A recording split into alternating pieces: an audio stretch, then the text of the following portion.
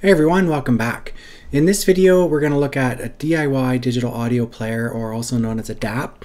This is project 2473, and so lately I've been struggling with finding a suitable digital player for music playback, and I thought I would share my experiences with where I'm at so far, and with developing a replacement for the digital audio player that I've been using for the past 7 years. And so I've been using the Chord Mojo and Chord Poly, and so I listen primarily to digital files stored locally on the internal SD card. And so you can see, if you're not familiar with the Mojo and the Poly, the Mojo is simply a DAC. It's also a USB DAC. The Poly is a digital player, and it attaches to the Poly, and it allows you to stream music from your local Wi-Fi or Bluetooth, or it has a micro SD card slot to store files locally and then play them directly off the internal off the SD card. Okay, and so that's been my main music source for the past 7 years, and specifically when playing the Poly in airplane mode, so that you disable any Wi-Fi.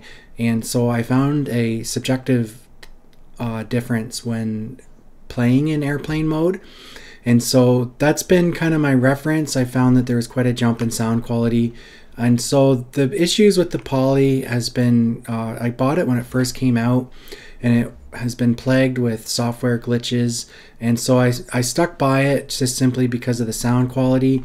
But over time it just continued to provide a lot of trouble, reliability issues with the battery and things like that. I should mention also that it's portable, but I didn't really use it outside of my system at home, and so it just seemed at the time like a good entry-level music playback system, DAC streamer.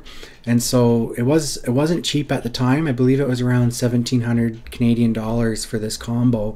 And so today what I want to do is look at some alternatives and try to figure out what can be done in terms of DIY to try to get at least as good sound quality, and then improve on the reliability aspect with this DIY solution. Okay, and so far I was looking at a new streamer solution. I looked at the Eversolo DMP A8, which has been recently released, and so there's been half a dozen or so rave reviews on YouTube regarding this unit, but I became concerned when slightly used units started showing up on the used market, and so I wasn't about to plunk down $2,800 Canadian plus 13% sales tax on something just on a hunch. So also there's the very popular Weem Pro music streamer, which is a really well designed, robust, reliable unit. I've been using that as well, and so the only issue that I've had with the Weem is that it doesn't have the local playback feature, which allows you to have local storage. It does allow you to have network storage attached through the network cable, and so you can stream music from your local area network, or also through DNLA. And so I found that there is a degradation in sound quality when playing music over the network, and so I was really trying to focus on a solution that allowed for playback from local storage. And so the Raspberry Pi is also a popular option and for many DIY enthusiasts, because it has it's very versatile, and it has the internal micro SD card slot along with a host of other features. And so during COVID, I was researching a solution based on the Raspberry Pi. However, at the time, every vendor was sold out, and so fast forward till now, and there's a new Raspberry Pi 5 available. And so my idea is quite simple, to use the Raspberry Pi and play back music files from the micro SD card slot.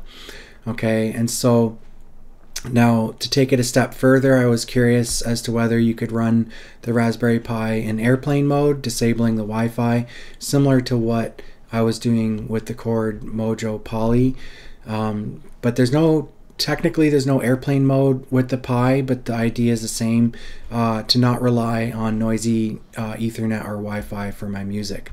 And so there's a number of playback software options for the Raspberry Pi. There's Volumio, and so Volumio can be controlled. If you're going with the Bluetooth method where you want to control, I haven't tested this yet, but there's a Bluetooth remote option there. I just put the link there in the blog post there if you want to check it out. So I haven't confirmed whether this works or not. But anyways, one of the easy upgrades for the Raspberry Pi is to upgrade the power supply. And so there's a universal filament regulator available from Neurochrome, and so you can see it pictured here. And so this is a $150 US power supply that delivers low noise, and it can be configured for 5-volt output, but it does require 10 volts AC as the input. And so I did purchase this filament regulator as the power supply, even though the Raspberry Pi is available with its own, switch mode power supply. But I decided to go with this, higher quality power supply. And then for the 10 volt or for the step down transformer, I simply went with a wall wart here from McMaster-Carr. It was $23 US there, and then just simply spliced the wires and connected it directly into these terminal pins there. And so it goes for the step down transformer from your wall, and then it goes into the Neurochrome universal filament supply, and then from that into the Raspberry Pi. Okay, so I assembled the Raspberry Pi and installed the Volumio as an operating system. And so I used the Volumio app to control playback. My music library had to be installed on a USB thumb drive, since the micro SD card is for the operating system only. So I then sent sound out of the Raspberry Pi via USB to my Chord Mojo DAC. And so sound quality was subpar and had a very digital sonic signature. The sound was flat and lifeless. So I decided to press on and look for other ways to improve the sound quality of the Raspberry Pi. I researched various top hats, which assembles directly on top of the Pi and serves as an audio interface for better sound quality. And so this would be equivalent to, if you're familiar with some of the older products, like the Hi-Face Evo, where it takes digital signal from your computer and then turns it into a high quality coaxial digital that you can send out to your preferred DAC. And so the idea is similar here. So the top hat, which is commonly known, simply bolts on to the top of the Raspberry Pi, and it serves as a interface. And so Ian Canada is a manufacturer of various products, and so they make products that are upgrades for the Raspberry Pi. And so I reached out to them, and Ian was able to respond right away and provided a list of components that he suggested as a kind of a starting point to upgrade the Raspberry Pi. And so he suggested the Transport Pi number 20B, and so you can see it here. And so this is basically a interface that improves and reclocks the digital signal from the Raspberry Pi. And so in addition to that, you also have the option of replacing the stock clock. There's two clock boards here, you can see zoomed in here, where you can upgrade those clocks to higher precision quartz clocks. And so Ian Canada sells clock upgrade options. So I decided to go this route as well. And so just to summarize, he suggested the upgraded clock, the number 20B transport Pi, and he also suggested number 47A, which is a universal ultracapacitor power supply, because according to Ian, the switch mode power supplies kind of interfere with the accuracy of the clocks, and so by going with this ultra capacitor power supply, you can guarantee good performance from the clock upgrade. Okay, so the parts arrived and I had no trouble assembling the unit, and so this is a first for me, and so I really kind of had to wrap my head around it. And so basically how it is it stacks like a building, and so the power supply is basically the first level, and then using standoffs you install each level, and so the second level is the Raspberry Pi 5 itself, and then the standoffs are included with the products from Ian Canada, and then the third floor is the number 20B transport, which bolts on using this this pin header that's a feature of the Raspberry Pi, and so everything kind of just passes through this pin header, and then you secure it with these standoffs, and so it makes a lot of sense once you get it in your hands and you start playing with it. So if you're still completely lost and confused like I was, just it's important just more or less just to get it in your hands and try to understand how everything goes together. That's maybe my one gripe with Ian Canada's website, is it doesn't actually tell you what anything does. It provides a lot of detail as far as, you know, the intricacies of the performance, and but it really, you're kind of just left lost as to what to get, how it all goes together, and so there's no kind of supporting videos or anything like that. But with Ian's help and providing kind of a bill of material, I ordered it kind of on a leap of faith, and then so it all came together and worked. So so the documentation for the SC Pure clock, so you can see here, actually I don't think I showed you a picture of the clock itself, so if I have a link here, yeah, so here's the clock, and so those, you have to be careful with matching up the way that the clock gets installed on the circuit board. Apparently if you get it wrong, then you could damage the clock, but there's instructions included with the product that helps you along with that. And so let me just scroll down here. So the documentation for the SC Pure clock claims that the clock requires 1 week break-in period. So initial listening confirmed that the sound was pretty bad. So I left the configuration set up playing for about a week, and then I returned to listen. And so the sound quality definitely improved, and it was now sounding very good.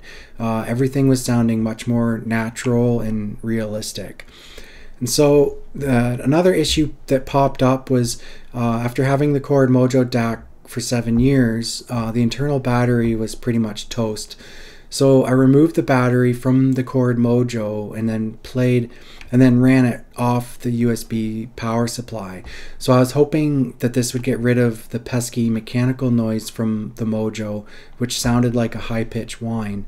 This was not noise from the audio signal, but rather physical noise coming from the unit itself. So similar to the noise that you would get from a cheap switch mode power supply. So I started looking for a replacement DAC. So I don't really recall what first put me on to ROM DAC chips, but I believe I was looking for something that was musical but not overly warm, so as to compromise the overall clarity. So the ROM chip, is ROHM, is out of Japan and was interesting to me in that it seemed to bridge the gap between the topping DACs and the R2R ladder DACs. So I found a used SMSL D300 online, and I decided to give it a try. So this DAC took the sound quality up quite a peg compared to the Cord Mojo. Instruments and vocals seemed more separated, and I found that the D300 brought new life into some of poorly recorded albums. So I just did a summary of where I'm at this point in terms of the components and the cost. And so the Raspberry Pi is $100 US. like I mentioned, the Neurochrome universal filament supply is 145, and then the wall wart was 24. The Ian Canada number 20A SC Pure clock and the transport along with the power supply came to a total of $407 US.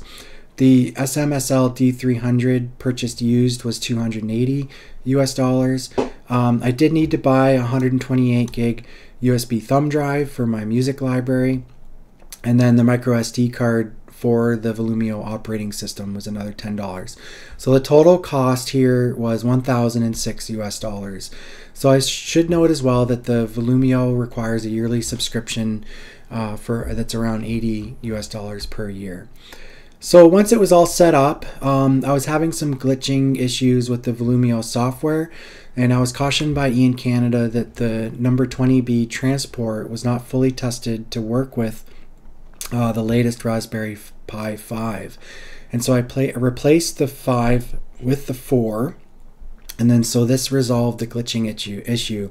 And I should note too that I did not need to do anything software related, simply swapping out the physical Raspberry Pi 5 for the 4. It just simply powered back up and nothing needed to change, and it was literally a drop-in replacement requiring no changes other than physically replacing the unit. Okay, and so this is part 1.